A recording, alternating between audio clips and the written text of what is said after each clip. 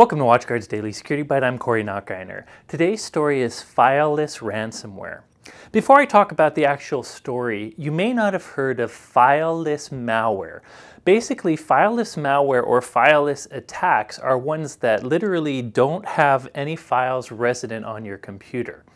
Now, there can be completely fileless attacks. These would be attacks that take advantage of a software vulnerability to directly execute code in memory.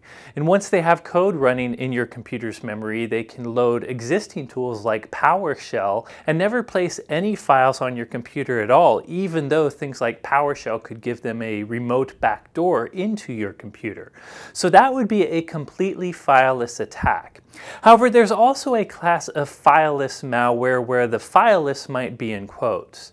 Technically, the malware may start with an executable file, but in this case, once the file runs, it will inject itself into a Windows process and it would get rid of the original file. In other words, it will delete all evidence of itself, and then it's only running in memory and you can't find it other than as an infected process. Today's story actually involves the latter of those two, a fileless piece of ransomware that actually does start as a file that self-destructs. The story, by the way, comes from the researchers at Trend Micro who found a new threat which they call Sorbrecht. And it's interesting because it combines some of the fileless attacks with specifically ransomware. Sorbrecht is fileless ransomware. Basically, if you get this infected file and it runs on your system, it's going to inject itself in a very common Windows process. Once it injects itself into this process, it actually does a good job of cleaning up after itself. In other words, it actually destroys the original executable binary, and it also uses tools to delete all the event logs in Windows so that there's really no forensic evidence of the original file. Now, once the malware is running in this process, it acts very much like normal ransomware in that it will encrypt your files, leave you a text pad note telling you your files are encrypted.